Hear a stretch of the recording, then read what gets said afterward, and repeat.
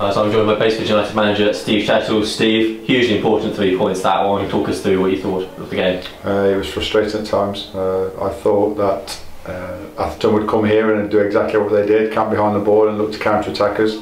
The first half was probably more frustrating than the second half. You know, we had the strength of the wind behind us.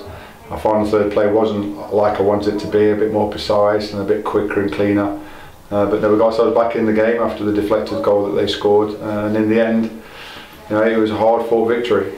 You talk about being a frustrating game. We hit the crossbar twice, but snatching at a few chances. Did you think the goal was eventually going to come, or do you think it might not be our No, I hoped it would. Obviously, Nat, the keeper's made a great save from Nat early and he's pushed one to the bar, and Jack's hit the bar like you say. But when the boys came on, obviously Rev, I put him on, you know, for the last 10 minutes to see what he could do, and provided a goal for Nat, another substitution. So yeah, it worked out well in the end for us.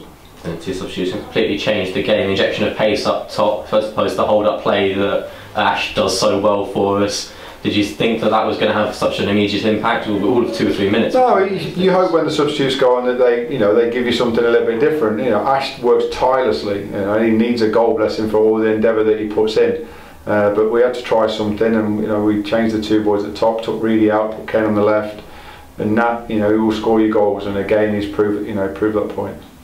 We're now 2 points off the top, increased our lead over the chasing pack.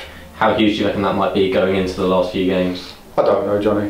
We've just sat downstairs. There's a long way to go still. All we can do is, you know, we look after what we do. And today was a huge 3 points. So the results have gone again against some of the teams at the top, but all we can do is look after ourselves. And now next game, Whitton away next weekend. What do you expect from that? How are you going to prepare for that one? We'll prepare Tuesday, Thursday, and we'll look at Whitton during the week, and then we'll plan on Thursday and see where we go on Saturday afternoon. Okay, great. Thanks, Jess. Cheers. Cheers.